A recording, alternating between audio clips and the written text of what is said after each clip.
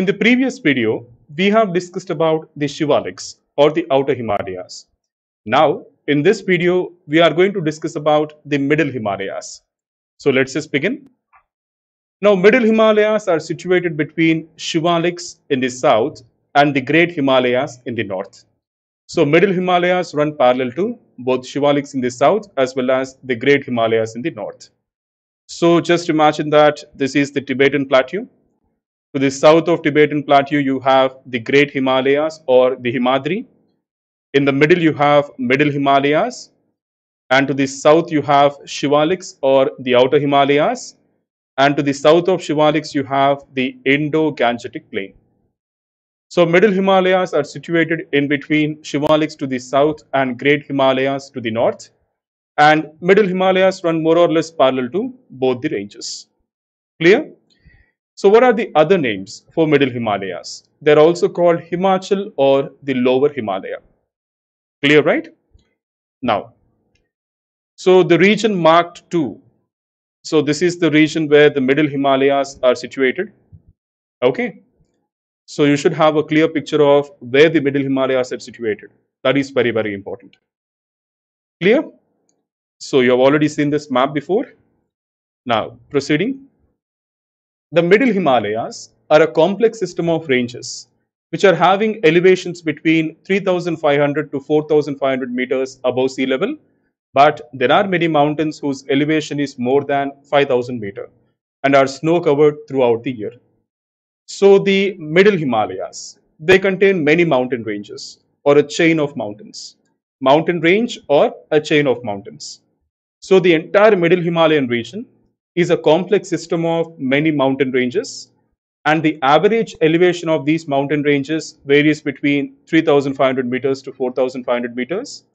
But within the Middle Himalayas, there are many mountains whose elevation is more than 5,000 meters and which are covered by snow throughout the year.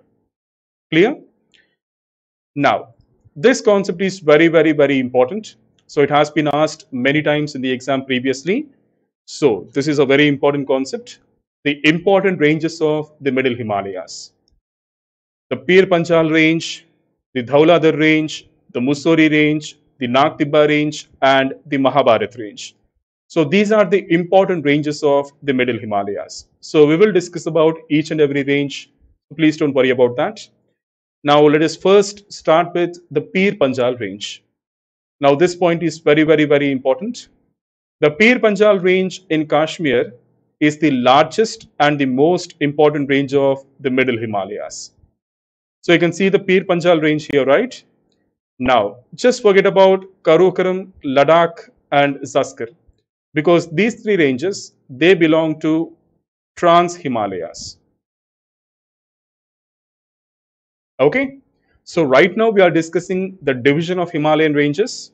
Okay, so first we spoke about the Shivaliks. Now we are discussing about Middle Himalayas. After this, we are going to discuss about the Great Himalayas, and then we'll proceed on to Trans Himalayas. So Karakoram Range, Ladakh Range, and Zaskar Range. Those are the mountain ranges of Trans Himalayas.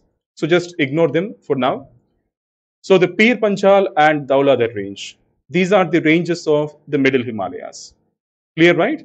Now, the point written there, that is very, very important. The Pir Panjal Range in Kashmir is the largest and the most important range of the Middle Himalayas. So please keep this in mind. So this is how the Pir Panjal Range looks like from Srinagar. It's very, very beautiful, right? So when the air pollution is less and when the weather is good, this is how it appears from Srinagar. The beautiful Pir Panjal Range. Beautiful and majestic. Let me show you one more image. One more image of Pir Panjal Range from Srinagar.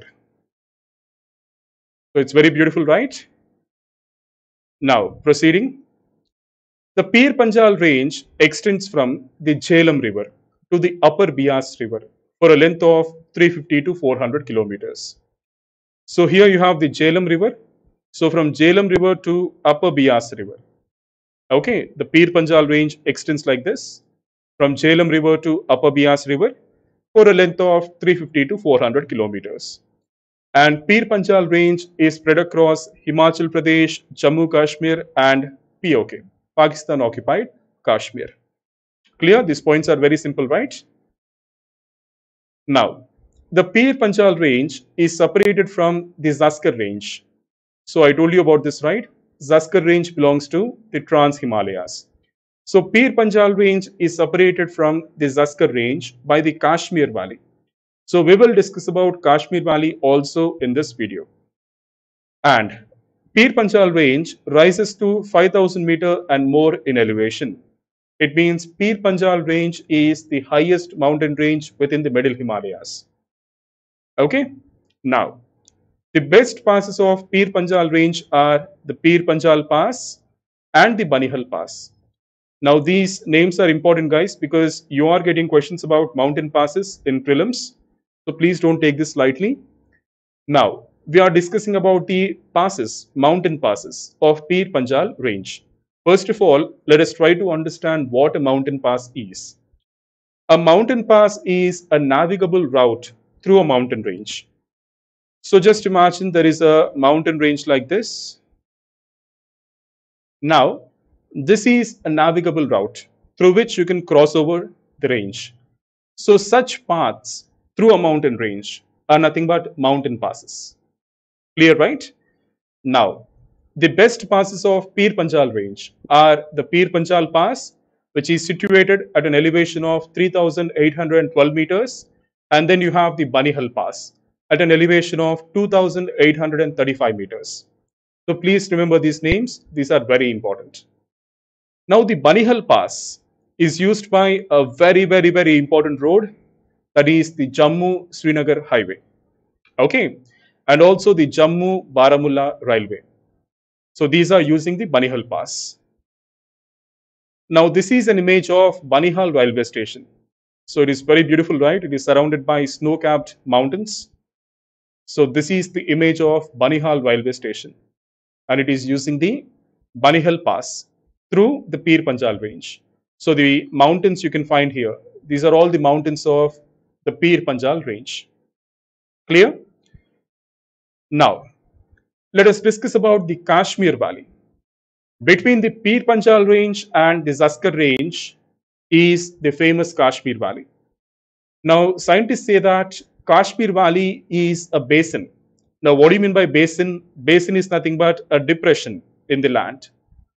Okay, so we will understand more about basins and how basins form in geomorphology. But as of now, please keep in mind that the Kashmir Valley is a basin, and basin is nothing but a depression in the land. And it was a lake in Pleistocene age. When I say Pleistocene age, it lasted from 2.6 million years ago to 11,700 years ago. So Pleistocene age is one of the time periods in geological time scale. So it lasted from 2.6 million years ago to 11,700 years ago.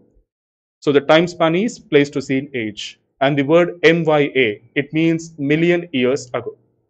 Okay. So scientists say that Kashmir is a basin. The Kashmir Valley is actually a basin, and a lake was, existed there in Pleistocene age. And the basin was filled with sediments by the Himalayan rivers, and it was uplifted to form the present day Kashmir Valley. So this Kashmir basin was filled by sediments which the Himalayan rivers were carrying. So eventually the land got uplifted, and that is how the present day Kashmir Valley has formed. So these are the important points about Kashmir, and we have discussed all the important and relevant points. Clear? So I hope you understood this video. In this video, we have discussed about the Pir Panjal range of Middle Himalayas. In the next video, we are going to discuss about the other important ranges of Middle Himalayas. So I hope you understood and enjoyed this video. Thank you so much for watching. Keep learning and all the best.